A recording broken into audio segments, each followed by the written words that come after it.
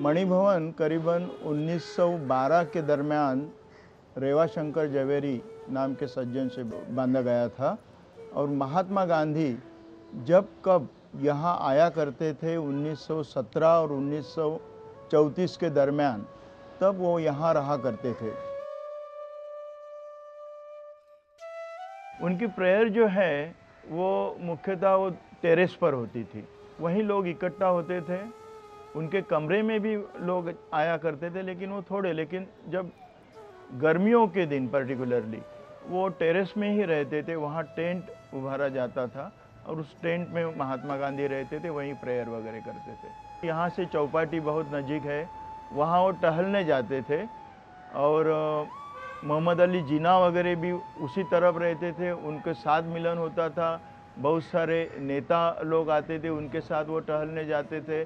दूसरे माले पर आपने देखा होगा, उस कमरे में वो जहाँ बैठते थे वहाँ वो चरखा काटते थे, उसके साथ उनके और लोग किया करते थे। आपने देखा होगा कस्तूरबा गांधी उनकी सेवा करती है, वो प्रसंग भी यहीं के है।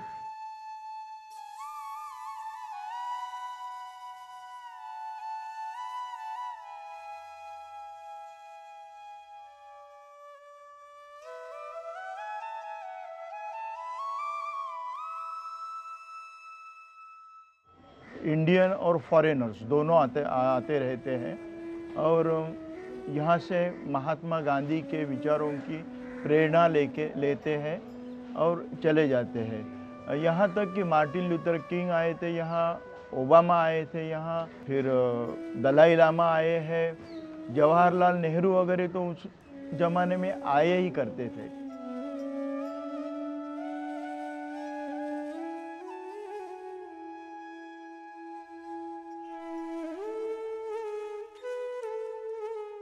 ग्राउंड फ्लोर पर लाइब्रेरी है।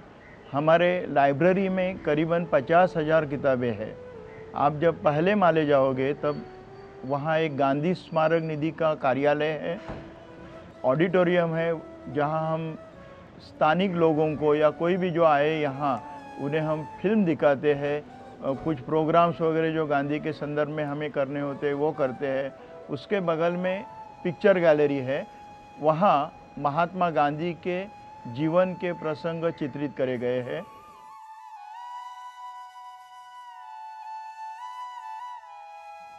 तीस जनवरी को दिल्ली में महात्मा गांधी प्रार्थना को जा रहे थे, तभी उनकी हत्या करी गई, उनकी मृत्यु हुई। उस बारे में वो तो एक प्रवृत्ति है, किसने मारा, क्या हुआ, मगर जिस काम के लिए वो मरे, उनकी शहादत हुई, वह ज़्यादा इम्पोर्टेंट है। वो मानवता के लिए उन्होंने वो जिए, अपने आखिर क्षण तक वो मानवता के लिए जिए और उसी में शहादत उनकी हुई। भले वो अपने देह से गए हैं, लेकिन कोई हम मानते नहीं है कि वो हमारे दिल से जाएंगे, कभी नहीं जाएंगे।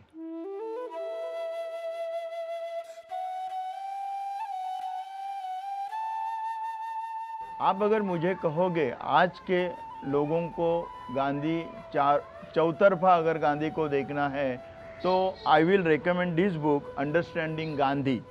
डॉक्टर उषा ठक्कर और जयश्री मेहता उन्होंने यह संपादित करी है और मिस्टर फ्रेड जे ब्लूम ने यह सारी मुलाकातें ली है।